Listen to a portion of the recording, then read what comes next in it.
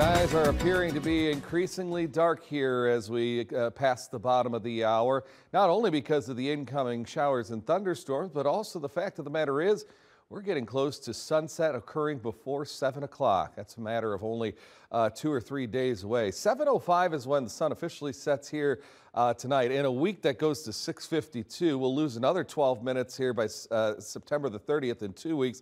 And as we look ahead to October's opening days, 3 weeks from today, the sun sets before 6:30.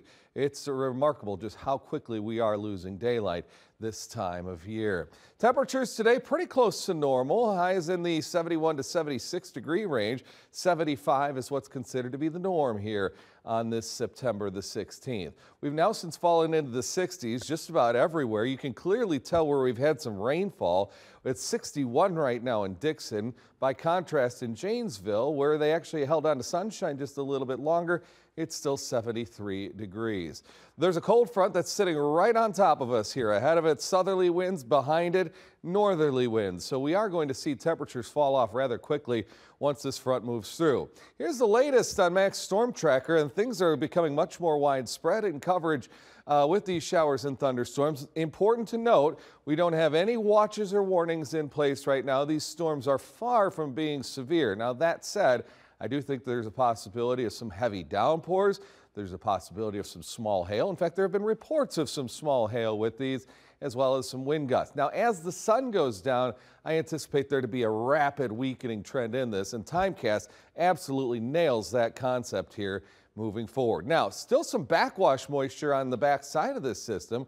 We're heading down to 55. I do think we also have to worry about some patchy fog here, especially as we go into early tomorrow morning. The severe weather threat to level 1 out of 5, so a marginal risk. And again, maybe some hail and gusty winds.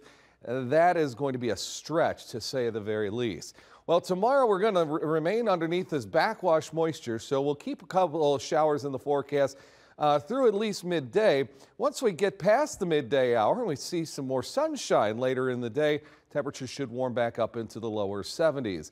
Lots of sunshine then for us on Monday, seasonable temperatures, and then a warming trend is to get underway. Certainly would love to get some beneficial rainfall out of this, especially as our rainfall deficit for the month is now at 1.46 inches, and we're closing in on 7 inches below normal for the year.